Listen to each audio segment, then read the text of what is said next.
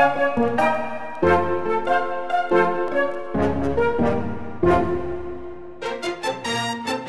Darren Marlar, and this is your Daily Dose of Weird News. Cardiologists at Johns Hopkins University School of Medicine have devised a formula that estimates an individual's risk of dying based on their ability to exercise on a treadmill. For example, tripping, falling, and hitting your head on the handrail – a high risk.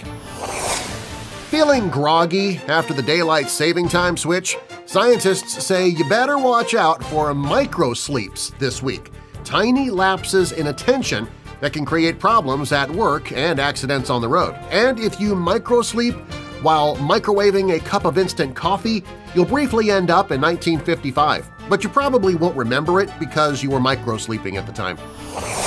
A New Jersey appellate court says a man cannot seek damages for burns he suffered while bowing his head in prayer over a sizzling steak fajita skillet at an Applebee's restaurant.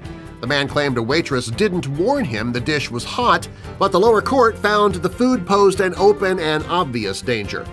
Dude, you ordered fajitas at Applebee's. You can hear the sizzle all the way from the kitchen.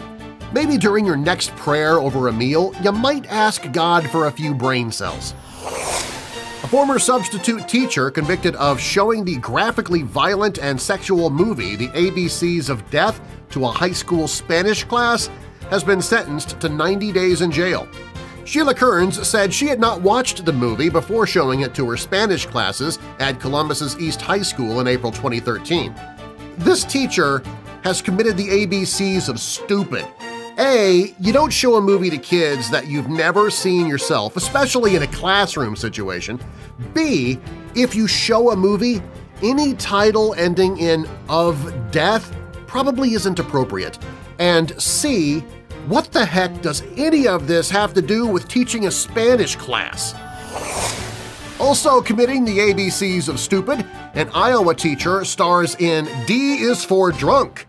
Iowa police arrested Carissa Bryant, a 6th grade teacher at Lenahan Intermediate School, after officers received a tip that she was teaching class while intoxicated.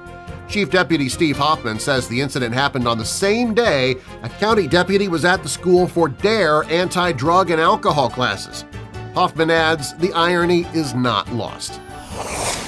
That's your Daily Dose of Weird News. I'm Darren Marlar. Get more weird news anytime, anywhere at dailydoseofweirdnews.com. You can join the Weird News Facebook group, download the free app for Apple or Android, subscribe to my YouTube channel, sign up for my newsletter, visit me on Facebook, Twitter, LinkedIn, and more. Check it out at dailydoseofweirdnews.com.